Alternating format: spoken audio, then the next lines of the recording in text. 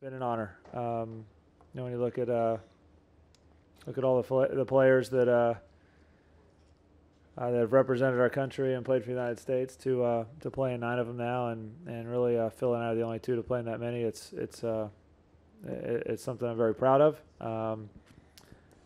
There's been a lot of players that have won a lot more than Phil and I have won, and I think that's the one part we're disappointed about. But it'd be nice to change the tide this week. The underdog role is one that is kind of fun, to be honest with you. You know, when I went up against Nick Faldo my first time in a Ryder Cup, there wasn't one person that expected me to beat Nick Faldo that day. So the underdog role is great. I mean, you got everything to win and nothing to lose, and I never really looked at it as an intimidation. I looked at it as a great opportunity, and I think everyone else would look at it that way as well. I guess the best way I could say that is I really don't think the 24 guys need any more inspiration than the fact that we're in a Ryder Cup. I mean, there's nothing that one of those guys could say over there to get me any more excited about the event. There's nothing that happened in the past. I mean, I'm about as excited as you can get to play, and I'm sure I look it up here with my usual personality.